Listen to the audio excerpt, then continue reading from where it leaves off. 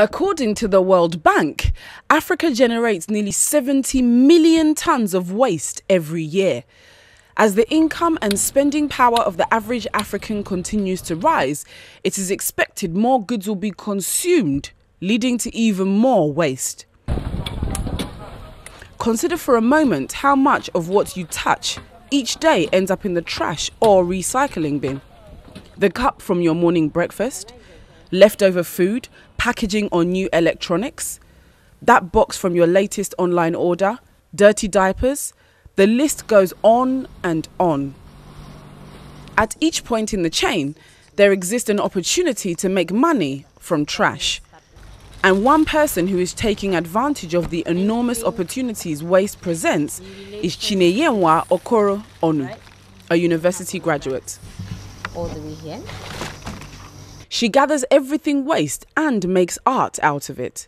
For Chineyenwa, the most satisfying aspect of what she does is recycling a lot of materials that usually end up taking up a lot of space in landfill sites.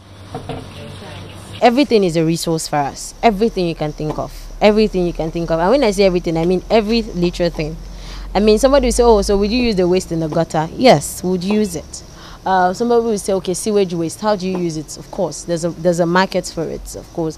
Now, sewage waste can be turned into biogas, you know. So they are different, nothing is a waste. In this same process of what we do, we have a hub where we train people on different and diverse way of looking at environmental sustainability. There are some who produces charcoal briquettes, okay, from coconut husk. We have some that makes bricks from plastic bottles. All of these are different young people that we are working with.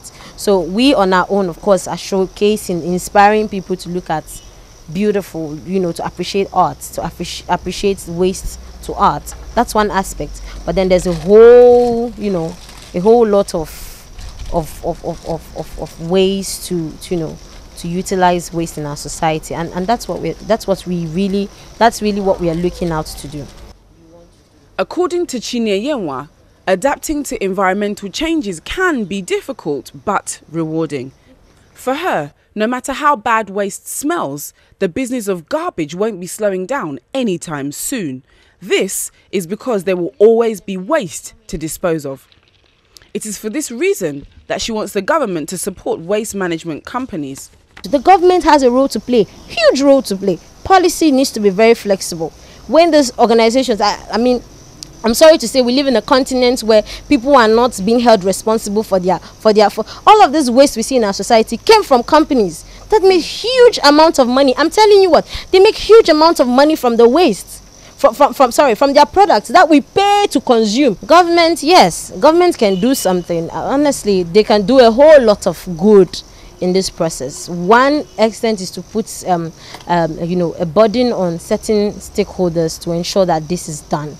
Reason I'm saying this is, if a company that produces something have a reclaimable process where the certain amount of plastic used, if you bring it back, you get a discount for buying another, or you get something, it will take off a lot of this menace from our streets.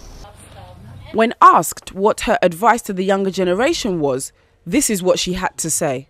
I believe in the saying that we need to become the change that we want to see. And if everybody sits in the AC and we have a messy environment, who's going to clean up? If everybody wants to be educated and sit in the office, and then we have all of this gutters to clear, it's not an uneducated person's duty. So whether you're educated, non-educated, you need to be part and parcel of the process. Her art sells for as much as $100 per piece, depending on the size.